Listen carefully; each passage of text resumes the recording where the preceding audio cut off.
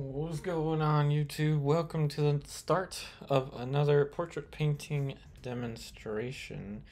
So we are going to start yet another Rembrandt from Google Arts and Culture. Yep, we are on a mission. We're eventually going to do pretty much a master study of all the Rembrandts someday, at some point. So what I have here, these are fast drying oil paints. They are alkyd oil paints. The brand is not as important, but if you must know the brand, it's a pretty good brand. I like it. It's called Paul Rubens. I did a video a long time ago, a video review about their paints. They sent me some paints to do that review. But I'd say that the most important thing is to make sure that your paints are always artist grade, which is what those paints are. So we're gonna have some fun on this aluminum. Hey there, welcome, Megalo Mart. Welcome, Sharon TD. Welcome. So this is aluminum. This is gonna be very different to what you are used to when you're starting a painting, and I would almost go so far as not to suggest you do this. I would suggest you tone your surface, or at least gesso it. But of course, you know me. If you don't know me, I like to challenge myself. So this is totally possible, but a little bit difficult to start out on aluminum. So as you notice, the paint will slip around. This is actually the back side of a painting. Which I've painted over several times. So, yeah, it's not, I don't recommend it. However, it's kind of fun to do. One side of these panels is going to be a little bit smoother than the other. So I'm going along with the background and somewhat guesstimating where the head is going to fit. So the goal for today with this classical start on aluminum is going to be to just mainly cover the aluminum and leave none of this, maybe some on the bottom, for next time. So essentially what I'm doing here is an underpainting that's going to be a little slick, or really slick. So I'm using titanium white, for all intents and purposes, just the raw umber type color, raw umber color. So we're covering around the background, nice and easy. The first layer is always going to be quite slick. Unless you tone it. And this is, like I said, this is the back side of a canvas. This is the back side of a panel. So it's got some fingerprints, it's got some stuff on it, like it's not the cleanest surface to work on by any means. But I like a challenge, and this will definitely be a challenge. So just black umber and white is what I'm using. Just ivory black, raw umber, white. We're going in with a shadow. It's gonna fit, so we're gonna have a light and dark brush. I'm gonna just add a thin coat to kill off some of the aluminum for a second here. As these are alkyd, they will stiffen a lot faster than, or become tacky faster than traditional.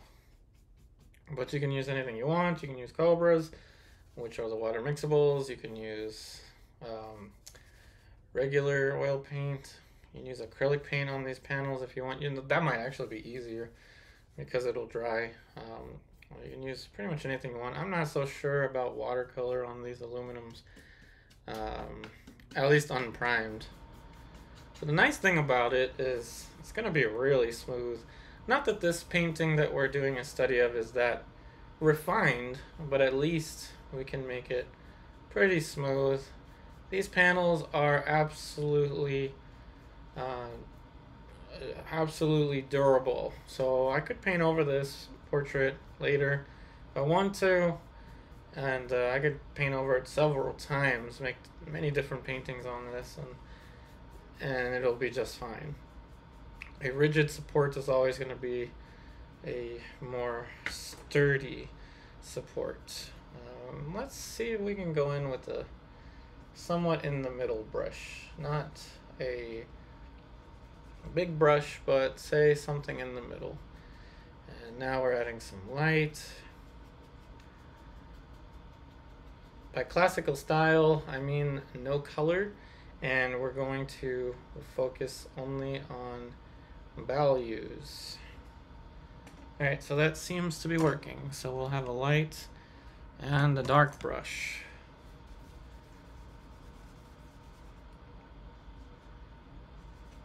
So when you're working with aluminum, because it's so slick, you don't want to go in linear approach. You don't want to use a linear approach because it is going to be a gigantic nightmare. So you want to go in with mass. Mass is going to be your friend. If you're wondering what I'm talking about, mass is basically a whoops, there goes the brush. And I'm not even using my opposite hand this time, and I'm still dropping brushes. Mass is just shape, a big block of something. And we're thinking about this as a huge block, almost like a piece of clay that we're sculpting. Different, very different from the start of the last portrait that we did. The last one was how I was taught to paint. This is how I eventually transitioned into working with mass. General shapes, big picture, yet deliberate marks. Don't be afraid to get it wrong. Make your shapes simple and easy, such that you already know the rest, what I usually say. But if you don't know, keep your shape simple and easy, such that when the time comes, it always does, to make changes, those changes are simple and easy to manage. And pretty much like almost like a abstract. Starts almost like an abstract.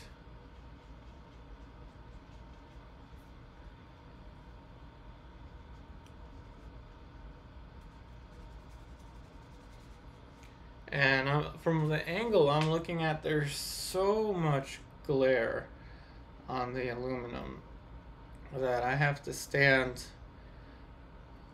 pretty far back. I always suggest you stand an arm's length away, but I'm almost more than I'm way more. This is the furthest my arm extends, so I'm further than an arm's length away from this thing.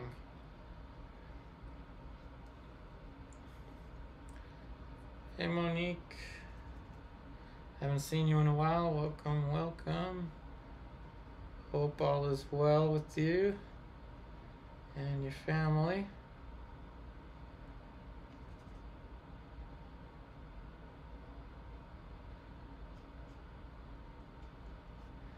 So I'm starting this off very, very loose.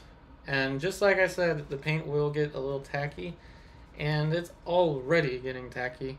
So this will be dry for sure. At least I'm hoping that it'll be dry for Wednesday. We will return on Wednesday. You may have noticed that I missed last Wednesday, so story time.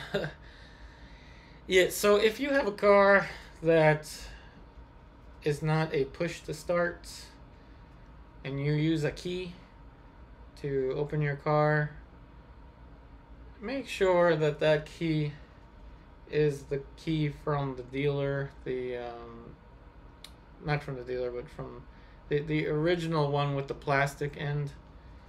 Yeah, when I bought my car, I bought it from a CarMax. It had they gave me kind of like a replacement key. Long story short, the key wore out, and so I couldn't turn the wheel, or I couldn't turn the car on because the wheel locked and then it wouldn't unlock. So I was stuck in a shopping center. Yeah, it was kind of annoying, but by the time I got out, I was so tired. I wasn't able to do that. So Mega Low Mart, keeping the shape simple is the hardest thing.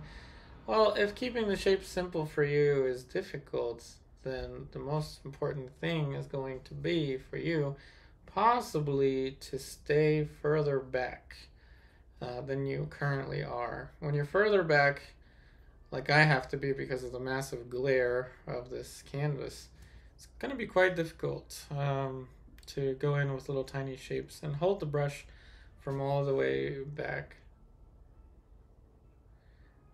So Monique, you wrote, oh, thank you for the Christmas wishes.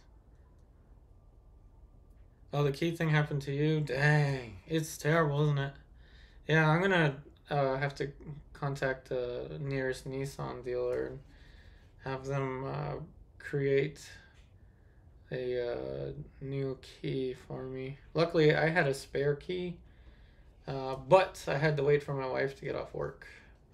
So, yeah, I was sitting in front of a grocery store for a long time trying to turn my steering wheel.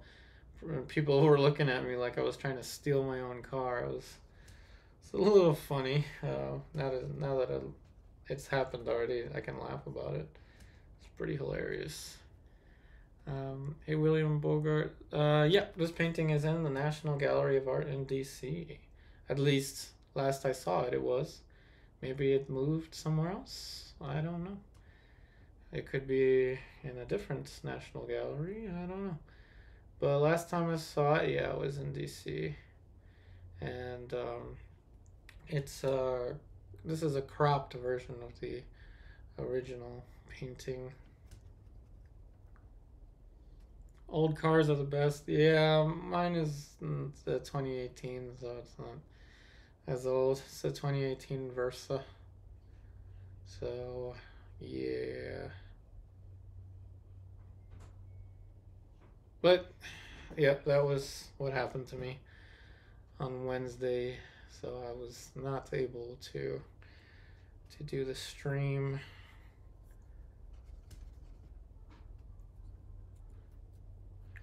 So William, you wrote your favorite is the Murillo 2 Ladies at the Window.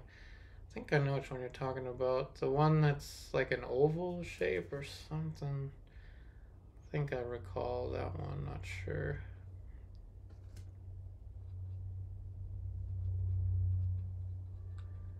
The National Gallery of Art represents.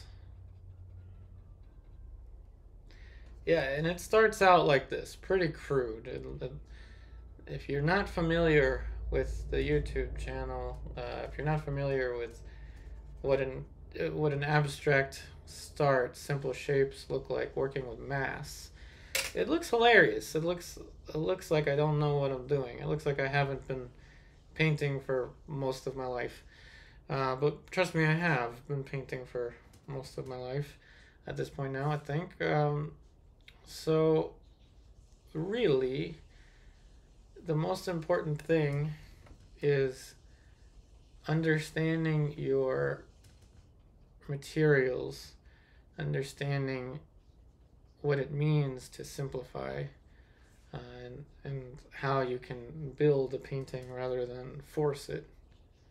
It's a building process. It takes time. So William wrote the one was I looking right at us. I think I know which one you're talking about. So you wrote, let's see if I can read that. Benson teaches to get the face crude at the beginning stage. Well, basically, that's what this is. It's quite crude. It doesn't get any more crude than this. This type of start, you really have to trust yourself because this looks like a creature. And anytime there's an unfinished face, it always kind of evokes this scary movie kind of thing. Just like, oh, it's a ghost coming from the corner of the haunted mansion, coming for your soul. Your soul is mine. That kind of feeling. But you just gotta chill. You gotta understand that it's a building process, and it's, if anything, it's more liberating to start this way, I think. Megalomart, you wrote, referring to the car you looked at. You looked at a car, expecting to see a vintage car that brings ladies to the window. That's hilarious. Hey Fernando. Let's see. Oh, thanks. That's funny. Yeah, it's definitely liberating when you can start a painting and not worry about what it looks like. Especially if you're doing a live stream. I mean, I could turn her neck almost into like a snake. If I didn't add this part of the shoulder, you'd probably think that I didn't know how to draw the proportion of a neck. But I mean, look at the negative shapes, look at the simple shapes. Think about it as a structure. And I honestly think that this is more efficient when you have a little more experience in painting. This is more efficient than the way that I showed you last time, which was the way I was taught. And nothing against Incaminati, of course. That's an excellent school. I don't doubt that. It's just I'd say that being able to work more mass oriented like this without having to work with all those lines is actually a lot easier. A lot easier. But drawing becomes a bit of a challenge if you're not used to starting this way. So let's see. Ugly duckling to beautiful swan. That's a good one. Hey, Christina. Oh, good. Thanks. The creature stage. That's a good one. The creature stage. I always call it the awkward stage, but I like the creature stage.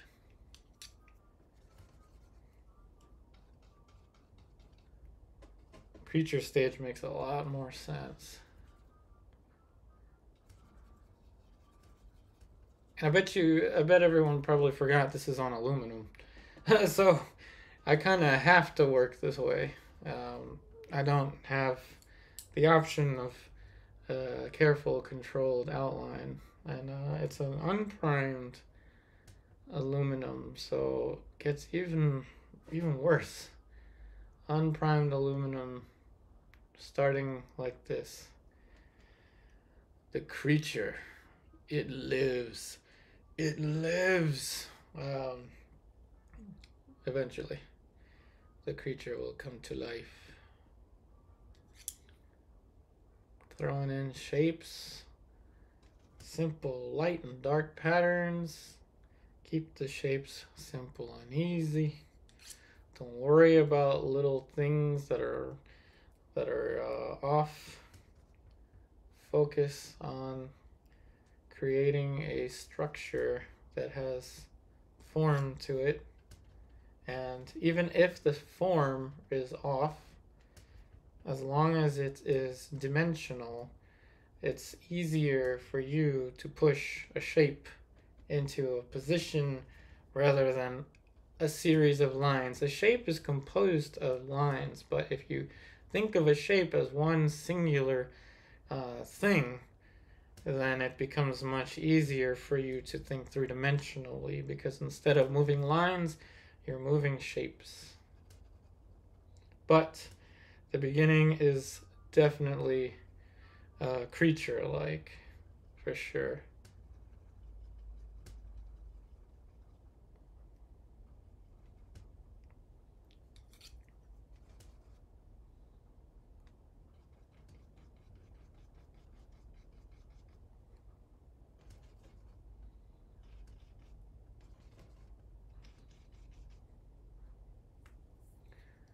Now, alkyd oil paint is definitely a difficult paint to work with if you've never worked with it. And I would suggest that if you have any curiosity with alkyd, just buy one tube at a time so you can get used to how it works. I personally don't use it that often, but I chose to use it this time because I needed to get tacky so that I can work with these shapes. I can have a little more control in the tacky form, but it is not as beneficial for your brushes, unfortunately. My brushes are definitely gonna take a beating from this, so it will force you to clean the brush after the painting session. You will most certainly have to clean it, because it will become tacky in a matter of hours.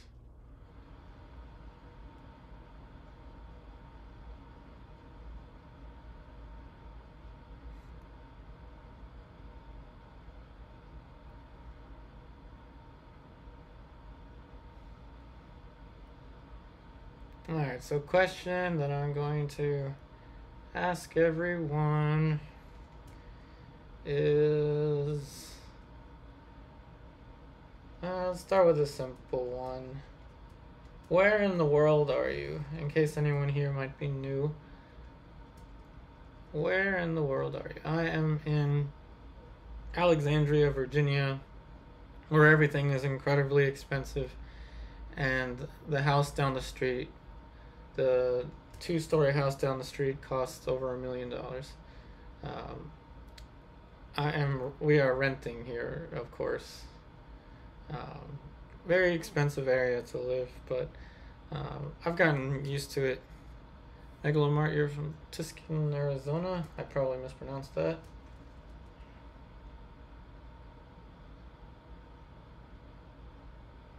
That's the state one of my students wants to move to. Randy wants to move there.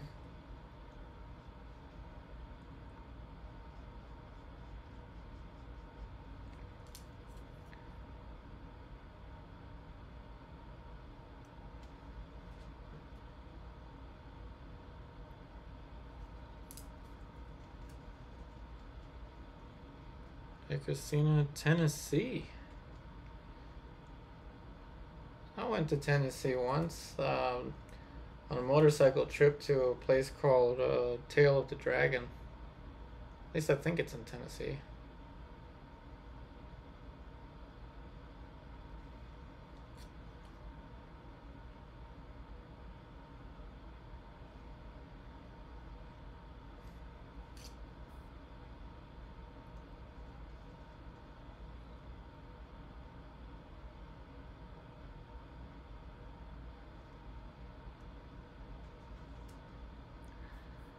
Hey, Paul. Oh, New Orleans, Massachusetts. Oh, I have a student in Massachusetts.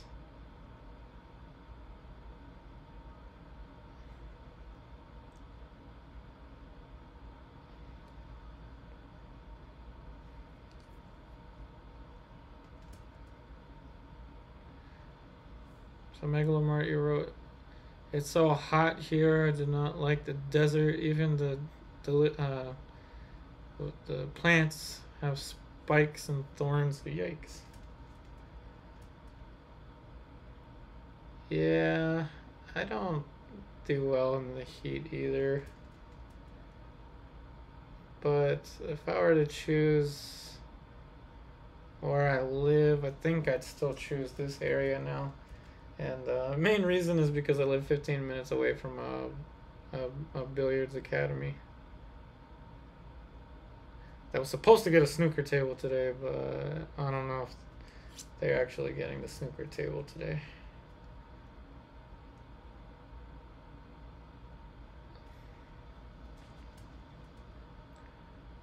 That happens to be my favorite game, snooker.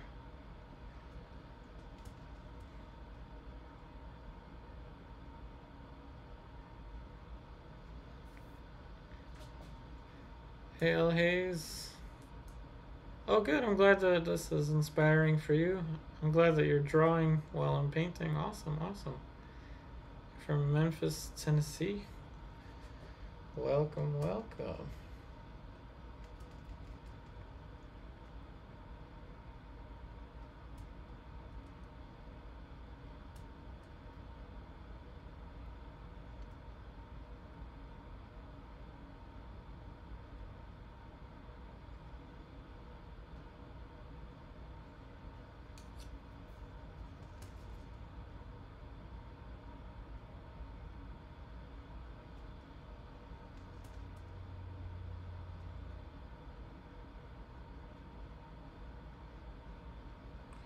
So I will have to use a fan brush, though you may not see it. Actually, I think you can. It's glaring like ridiculous. The glare is unreal.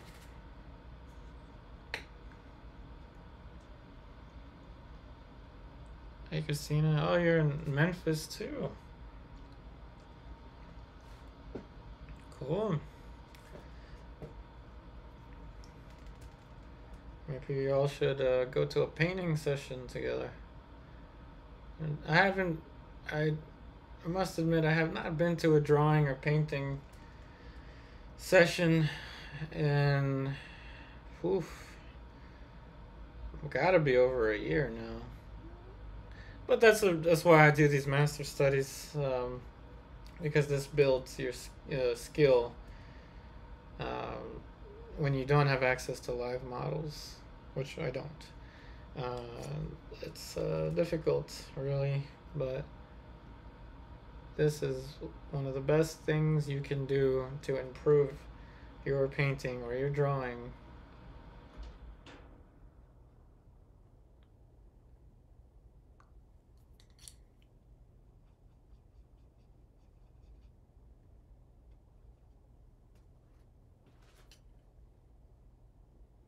Hey Monique, oh, you hate glare? Yeah, the glare is a thing.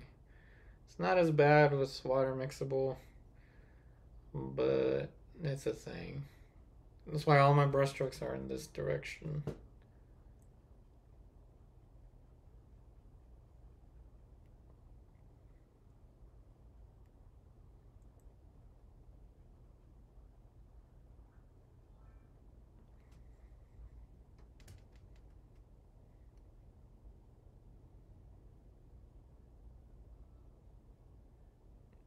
Now I believe that my basic shapes are close.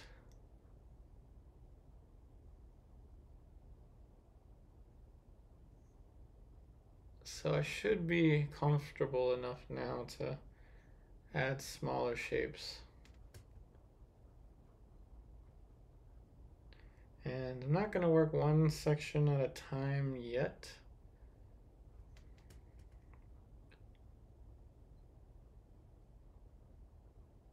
So I'm still going to be working all around.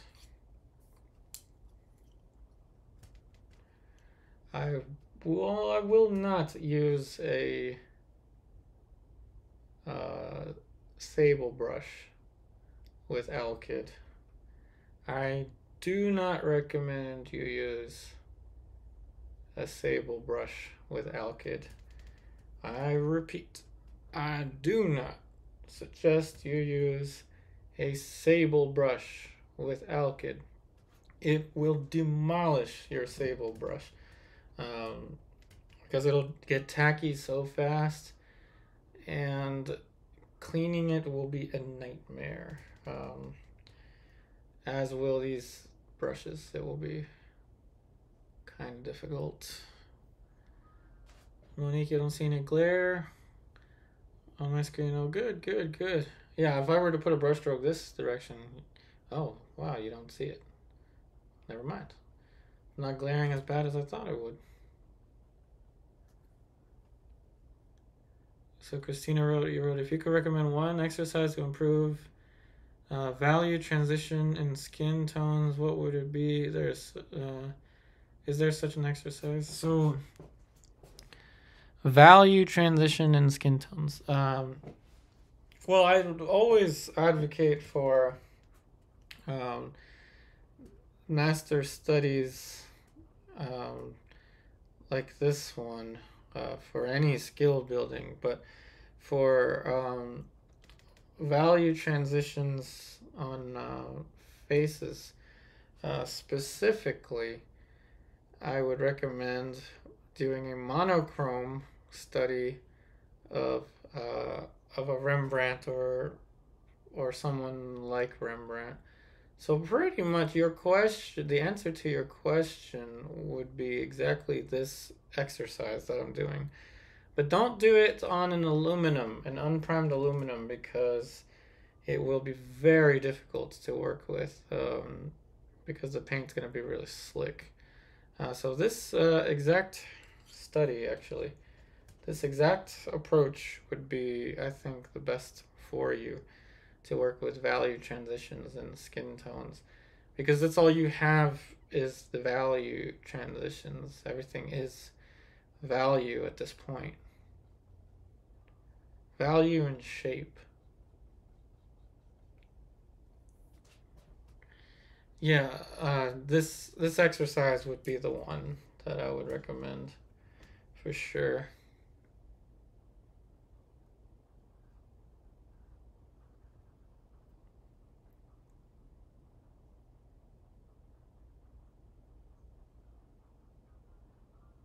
And focus for as long as you can on just 2 to 3 tones, but mainly 2 tones, light and shadow.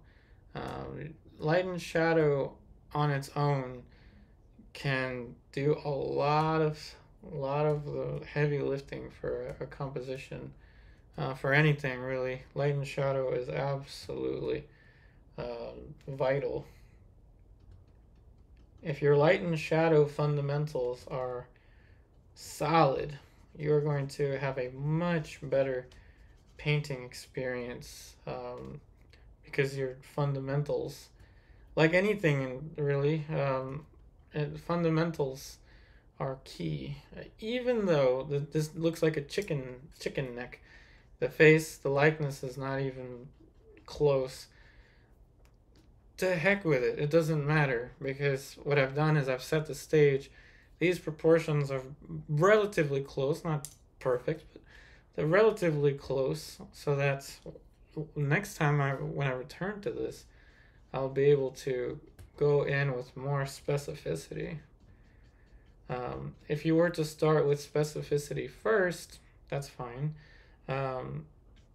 But it's a tighter start, so it's hard to have a tight start when the surface is as slick as this panel.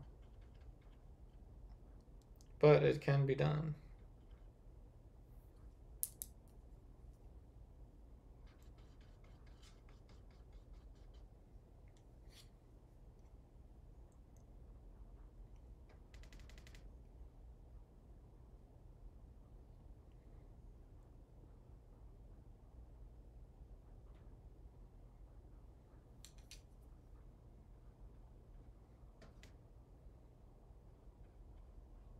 Well, thank you for the questions. I really do appreciate the questions. It helps with the stream.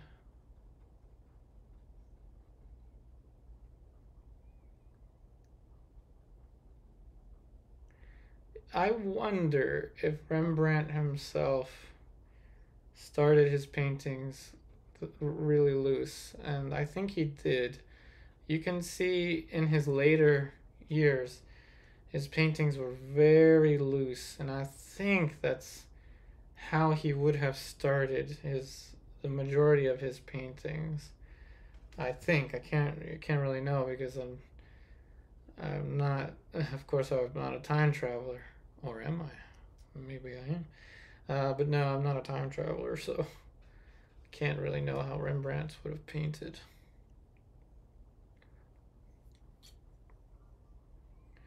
But I could tell you one thing: I do not think that he built his paintings up in a careful manner. I doubt it. I can see that he worked with masses, with planes.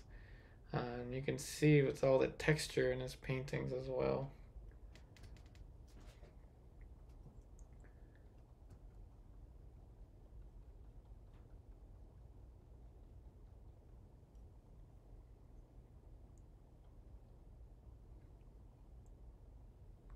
So now I'm adding more light.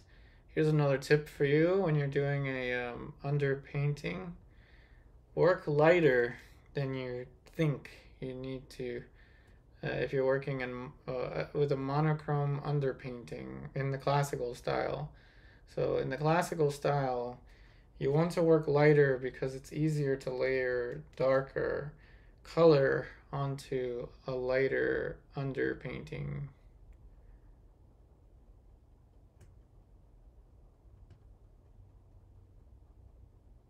So for example, what's the highest I can go?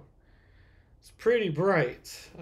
So that's a gauge for just how much I have, how much room I have. So I've got plenty of room where I can add more contrast.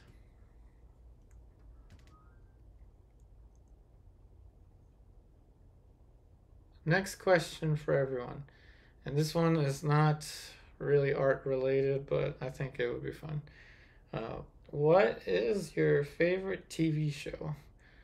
What's your favorite TV show? And I'm going to add a bonus question to that. Can anyone guess what my favorite TV show is? I've mentioned it many times before. And if no one can guess it, I'll start to drop hints. What is your favorite TV show?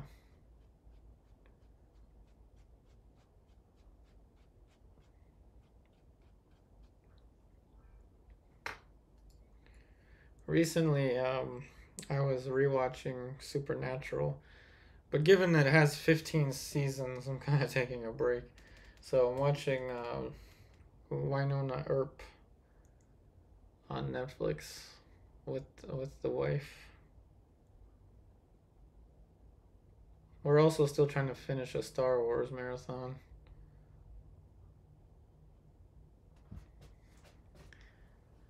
So Adam Long, you wrote, is getting over the mental challenge of painting shapes and value over likeness a difficult task? Yes, actually, I think that's one of the best questions I've had asked in a long time. Yes, that is an excellent question. Uh, Getting over the mental challenge of prioritizing shape and value over likeness is a very difficult thing to do because it's not natural. It doesn't come natural to us to um, basically almost become like a disassociated from the fact that we're even painting a portrait. So yes, that is a very difficult thing to do. Is to disassociate from the fact that it's a portrait, from the fact that it's a portrait, into thinking about it almost like a still life. Excellent question. And you know how to get better at that is to do this, but paint over a painting. I would recommend you, if you don't like a painting for some reason, experiment painting over it, and try painting like this, and it'll force you to think shape and prioritize shape, and trust yourself and know that you can obtain the likeness later on. Now, obviously, there's many ways to do this. I mean, that's the beauty about it, is there's so many ways, and depends ultimately on you trying as many approaches as possible until you find something that you like. But once you find something you like, are you going to do the same technique over and over and over again? Maybe, if it's the one that works for you, especially if you're doing commissions and and everything depends on side exercises where you paint over paintings or you start something like that and don't worry about the likeness. The likeness will happen. It's absolutely within your skill to get likeness. But if you start your painting out thinking about likeness, trying to force likeness rather than letting it happen, it might not be as fun to do. But again, I say this knowing a lot of my friends, my teacher friends that start off prioritizing likeness, more careful approaches.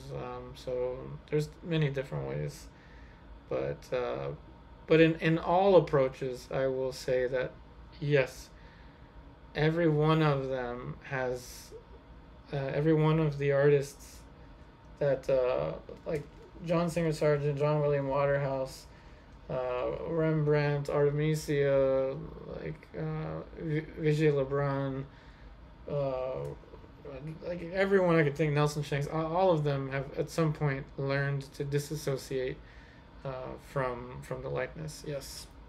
Oh, I just read The Walking Dead. Awesome. Yeah, I took me a while to finish that one too. But yeah, Walking Dead is a great TV show. Christina, your favorite is Game of Thrones. You rewatched too many times to remember. Awesome. And Adam, you like Doctor Who. That's cool. That's cool. I don't think I've seen Doctor Who. Nor have I seen Game of Thrones. But something to add. Megaloo, Mart, you wrote, what kind of discussion is the what? That kind of disassociation is the key, in your opinion, to realism. Yeah, I would say so. And here's the thing, everyone. When you're learning something, and this is not just about painting, when you're learning something new, you are adding a new way of thinking, a new way of problem solving into your thinking process, and you will benefit in many ways, whether it's in your analytical thinking or your shapes, like and how you think about things spatially, your geometry, your sense of geometry. You will it will change the way you see the world, with everything that you learn, whether it's a sport, whether it's learning how to paint, whether it's learning how to cook, whether it's learning golf or pool, learning how to play the piano. You will learn to think differently, and you'll learn to problem solve in different ways that you would not have known had you not tried something new in life. I'd say very, very healthy for your mind to create new neural pathways, basically, to explore different ways of thinking that you maybe didn't explore in the past. It will help you. Like working with shape. I mean, this helps me a lot, and I think it helps me in my pool game because I'm a beginner pool player. I can see angles without people having to point out systems to me. Like I can kind of picture where the ball is going to bounce from one rail to another and somewhat predict how it's going to react. So it really does benefit you in many different aspects of life. Patience is another thing that you build with painting. Your patience is always tested with painting.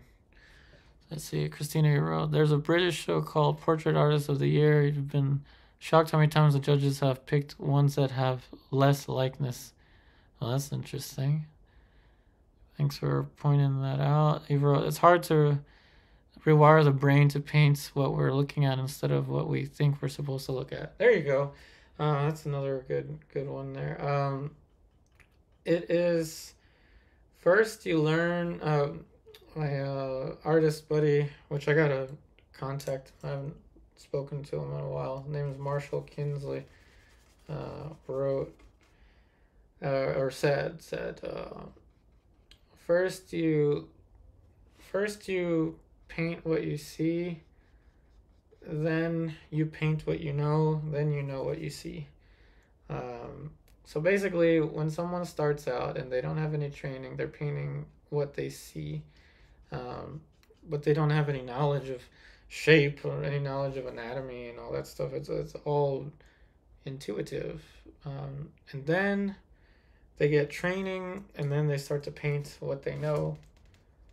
Then eventually, you know what you see, which means you know the anatomy, you know the perspective, you know your approach to what you're doing, you know your process, so you know what you see.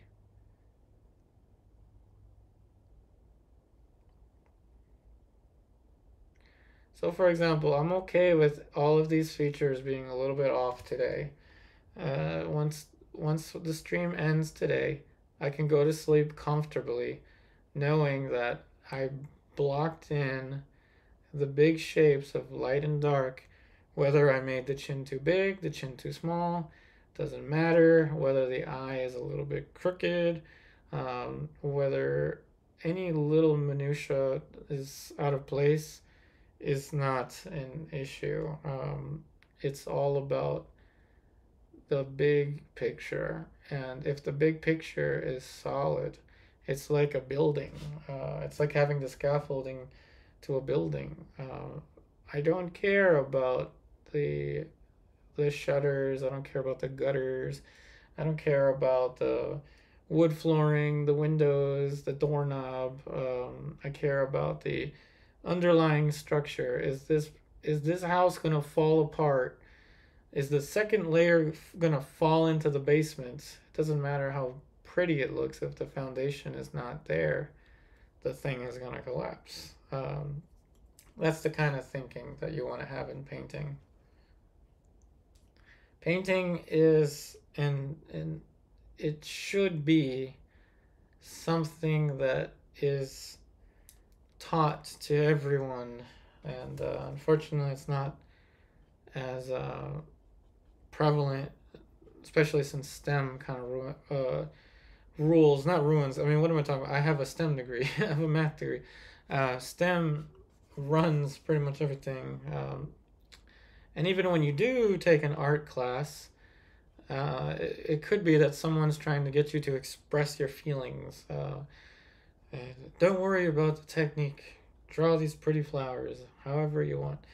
And there's some merit to that, of course. But shape, proportion, value, perspective, the right exercises to do will make you improve if what you're after is realism, of course. And by realism, I don't mean photorealism. I don't mean making the thing look just like a photograph. That's why I always advocate for these master studies, especially if you don't have access to a place where you can paint a live model, draw from a live model. So no one guessed my favorite TV show, so I'll just give you a hint. There's a talking robot in there that is powered on beer. The robot is its fuel is beer, and the robot's last name is Rodriguez.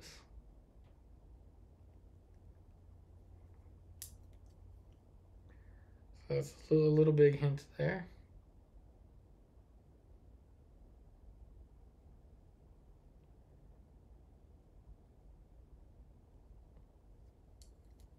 And I've actually painted that robot in several paintings in the past, even on previous live streams. I'm giving lots of hints.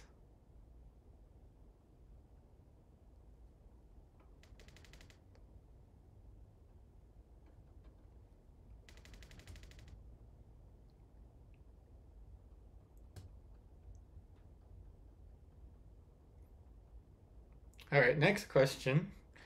That doesn't pertain to art, but is I think would be an interesting question. What is your favorite song? Your favorite song of all time, or at least currently your favorite song?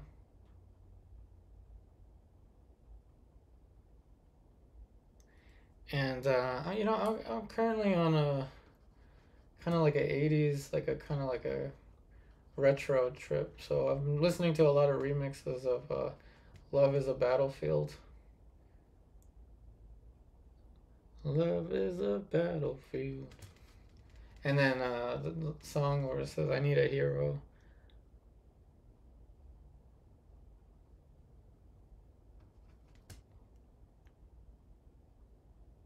Of course, I can't play that song because I'll get demonetized. So, what is your favorite song? Hey, Stephanie Thompson. Welcome, welcome.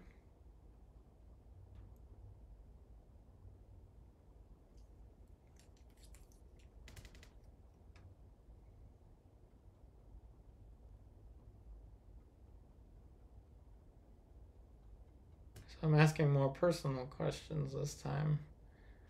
Your favorite song? So, L. Hayes wrote big jazz fan. So, Booney James song called Butter. Cool. Can't say I've heard that one, but cool.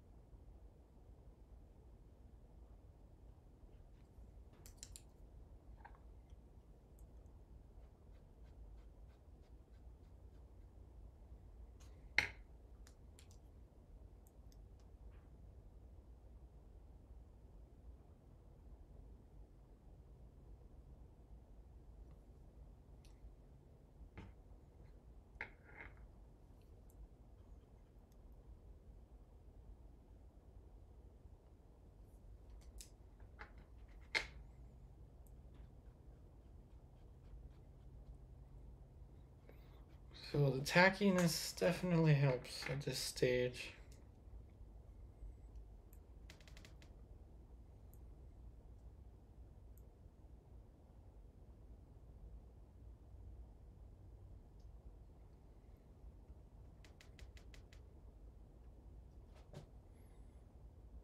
Cool. Yeah, check it out, L. Hayes. So Stephanie Thompson. Oh, you're responding to. I thought that was a song.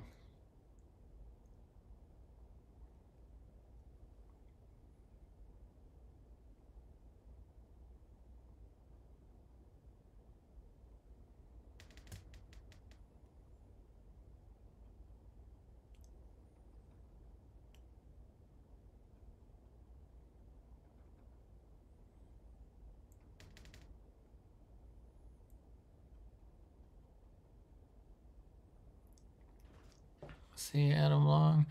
You wrote too many talented folks to say one, but you love the song "To Build a Home" by the Cinematic Orchestra. Another one is don't know how to pronounce that one. Stevens or John C. Cool. Not sure of them, but awesome, awesome. You don't think you can pick one favorite song? You were around when "Love Is a Battlefield" came out. Awesome. It must have been a big hit. It's so popular. There's so many remixes of it.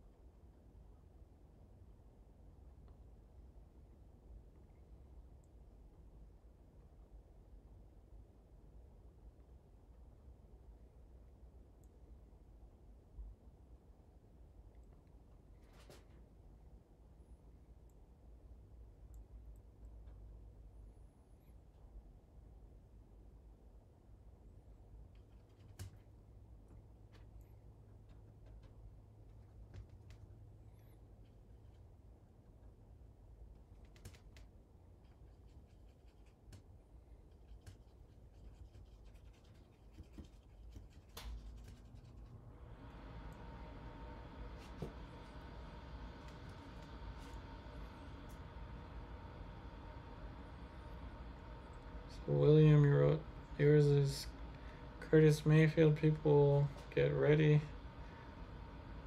Oh, another one I haven't heard of.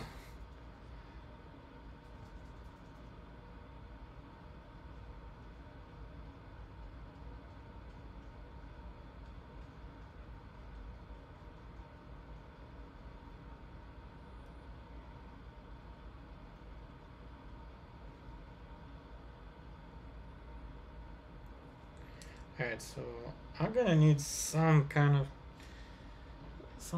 soft brush. I'm tempted to get my acrylic brush. Yep, I'm gonna get my acrylic brush. So there's I just want to make this a little softer.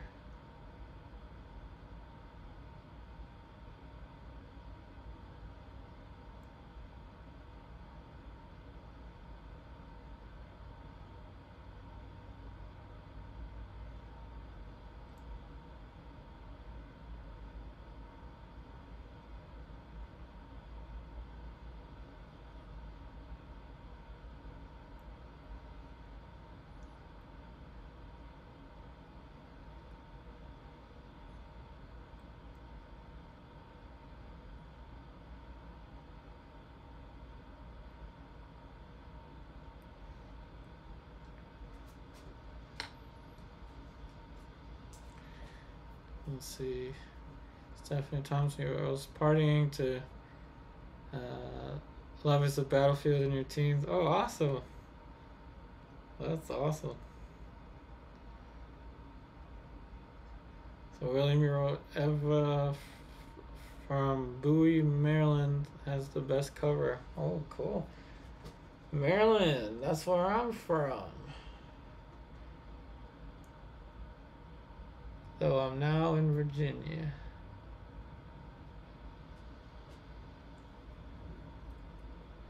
How does acrylic brush differ? It's softer because it's a synthetic, but it's not like expensive and like high end like a sable brush like this would be. So if it gets ruined, I'm not really that worried about it. Though I can easily clean it off with mineral spirits.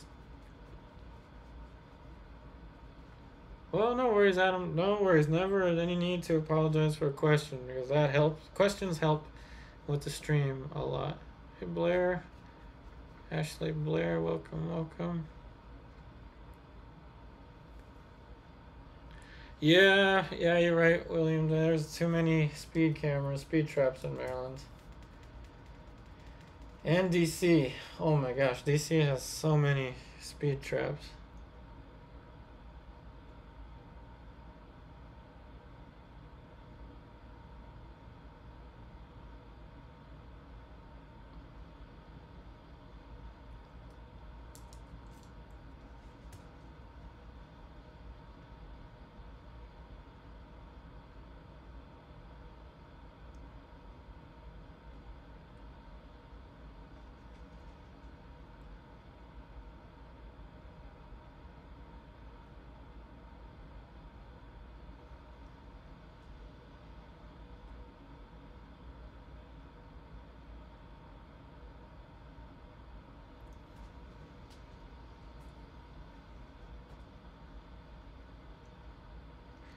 Adam Long, you're in Hanover, Virginia. I'm not sure where that is, but do you know of any painting groups around here other than painting classes? I can't find any, and I can't find any with like long poses. Like everything is like a short gesture drawings, which are good to do. Don't get me wrong, but I much prefer long poses.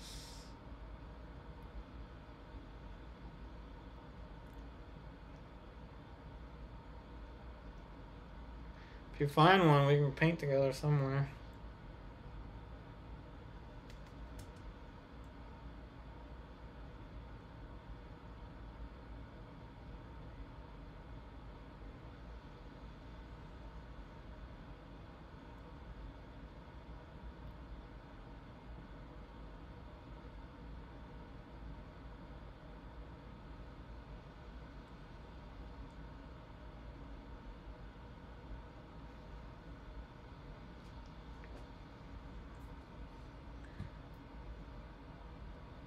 So, do I prefer acrylic or oil paint? Definitely oil paint. However, I will incorporate more acrylic, especially in my online classes. So, acrylic is, you can think of acrylic and oil painting like any material. The fundamentals are the same. It's the paint handling that's different. It's just the paint handling. So, someone doesn't necessarily have to be an excellent, say, acrylic painter or solely an oil painter. It's the paint handling that's different, but not the fundamentals. This could be done with acrylic, and it probably would have been easier working on the aluminum with the acrylic. But there's pros and cons to all of it. But yeah, I prefer oil paint because it doesn't dry in in a couple minutes. It gives me time to work with.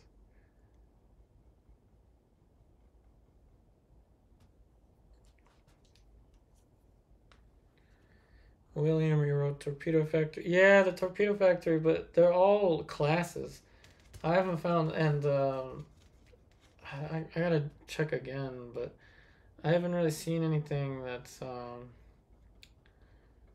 like like an open studio, like you have in Maryland, where you can go and paint with people, like Zoll's Studio or Howard County Arts Council. Um, Hood College has a portrait group. Don't really find those here.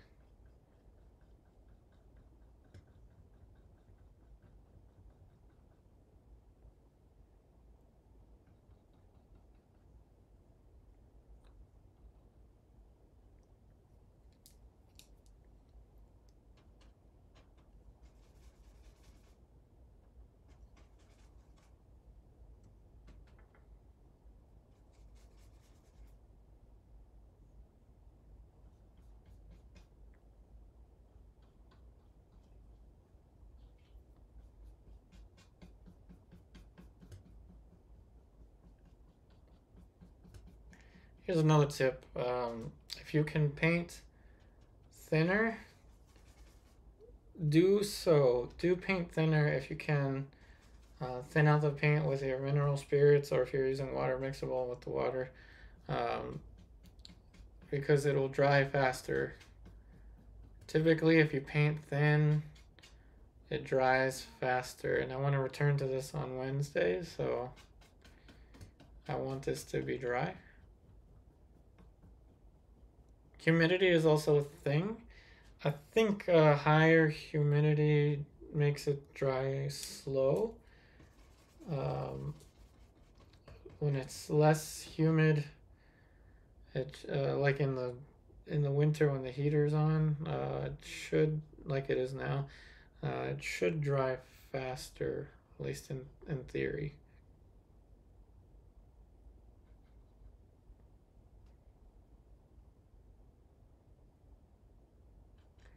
I think it's about ready to enter into that stage. The subtleties stage. So it's out of the creature phase mostly. At least it's still creature-ish, and I won't put any of the jewelry in until later. But it's less creature-like, so that's a good thing. I'll punch up the light a little bit in the larger planes, but, so that it'll be easier to add color over top of it. Or we could just keep it under underpainting for 2 layers and glaze color next time if you want.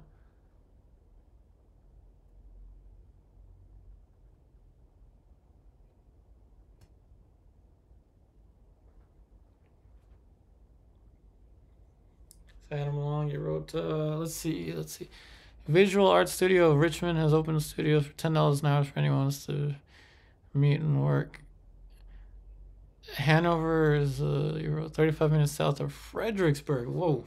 Yeah, Richmond, yeah, I mean, that would definitely be a road trip from Alexandria, but I'll Google it, Visual Arts Studio,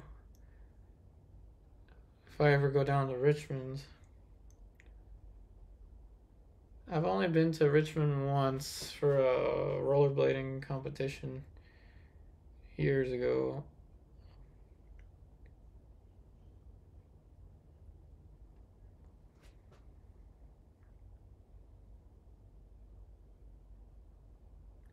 Thanks for sharing the info.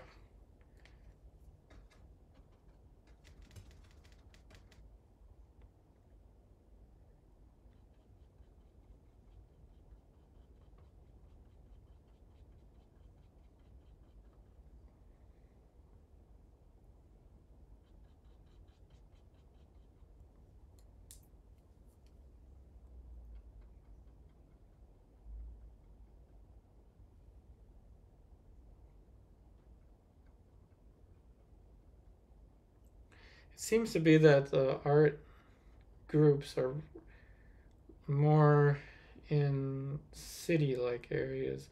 Although I would consider Alexandria to be kind of city-like. But I guess this area is more tech, I guess.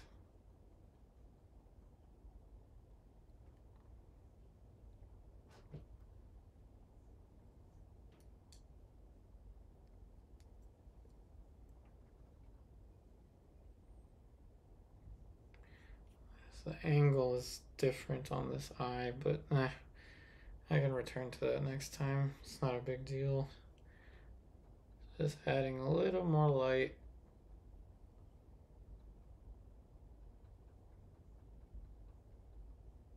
So it dries later.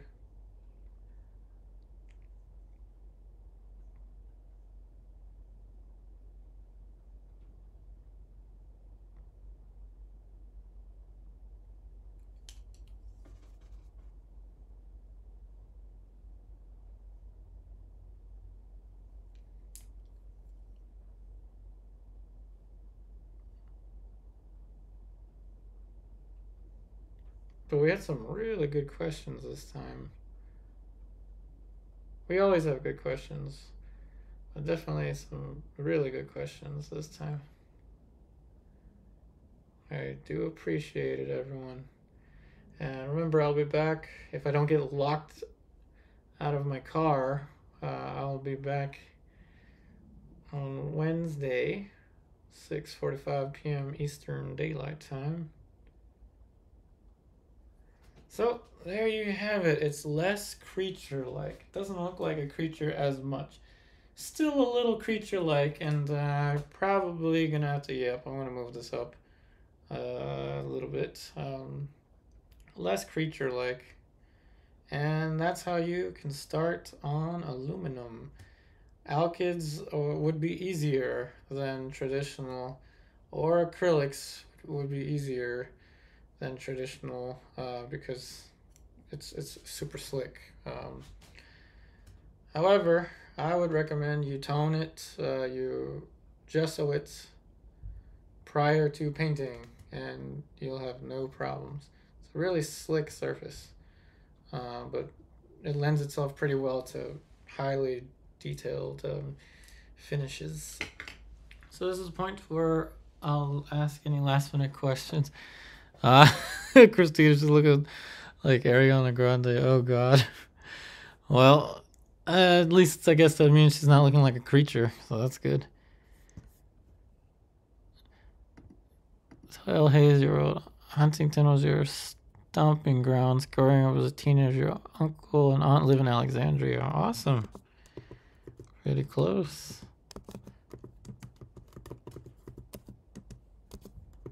Yeah, I'm right by Fort Belvoir.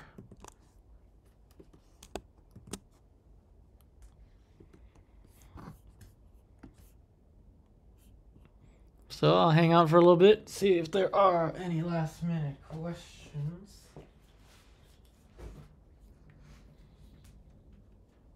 Oh, right. Thank you so much for someone wrote Jonas, thanks for the birthday wishes for Hugo. So my puppy's first birthday was on Friday. We threw him a birthday party on Saturday. So I'll show you a picture of him with his birthday outfit. That's pretty funny.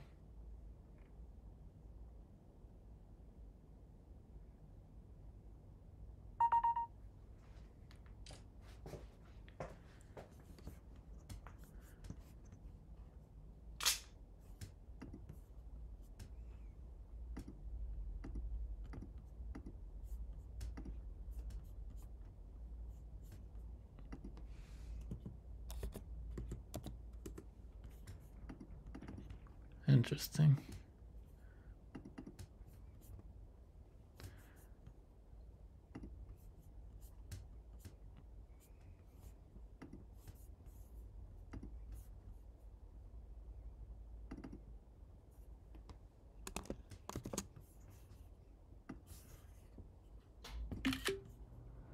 Yes, I'm going to show you his birthday picture. He's wearing a costume. And behind him is my mom's dog, Sunny. So that's Hugo. We celebrated his first birthday on Saturday. A 1-year-old Shiba Inu. And behind him is my mom's 4-month-old puppy, or I think 5-month-old puppy. A golden doodle, poodle, golden retriever. So there's Hugo with his little outfit, with his little happy birthday hat. So that was Hugo's birthday. For any of you that were interested in that.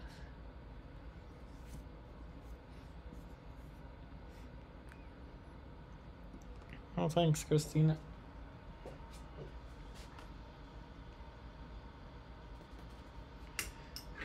Thank you.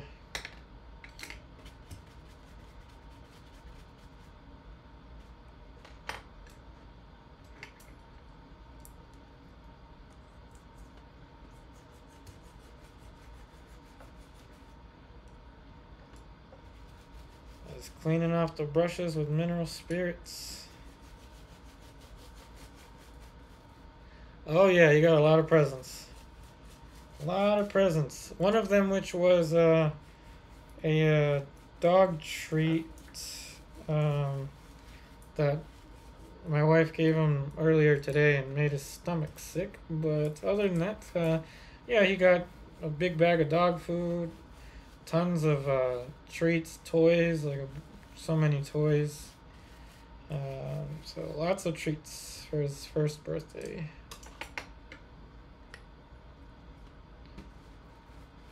He had a little slideshow. He had a birthday cake too. And decorations. Yep, we're that kind of couple. We throw a birthday party for our doggy.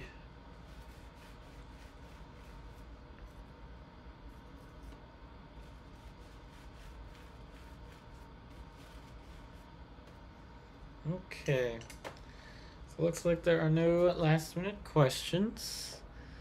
So once again, thank you all so much for watching. Thank you, Christina. So thank you all so much for watching. As always, I will be back again on Wednesday. I wish you all the very best, and I'll see you on the next one.